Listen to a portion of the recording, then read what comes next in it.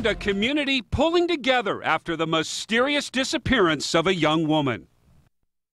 And at 11 o'clock, good evening, everyone. I'm Jeff Giannola. And I'm Jennifer Hoff. Katy Rowe was last seen in Depoe Bay early Sunday morning, leaving a restaurant to walk home.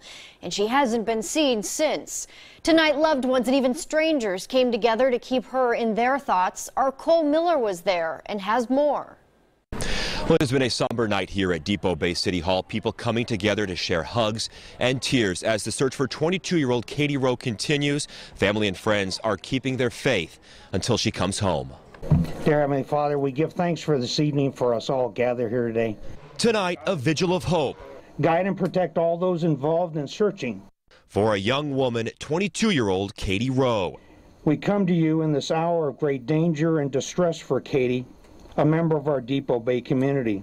It's a community that has not given up. Rowe was last seen leaving the Wing Wah restaurant in town early Sunday morning. She never made it home, which is about a mile away. Investigators say at this point, they're looking into every possible scenario. She just vanished without a trace. Jen Vajansky is Katy's aunt. I was terrified because it's just completely out of character. The Lincoln County Sheriff's Office and Depoe Bay Fire and Rescue, as well as locals, have been searching the shoreline and woods near Highway 101. So far, there's been no sign of Katy. I'm looking everywhere, but I feel like I'm looking for a needle in the wrong haystack, you know? Terry Rafferty says he dated Katy for about a year. I'm sorry, dude. I just miss her so much. And as this small town with its big heart stays positive, those missing posters stuck to businesses, prayers for a safe return can't be answered soon enough.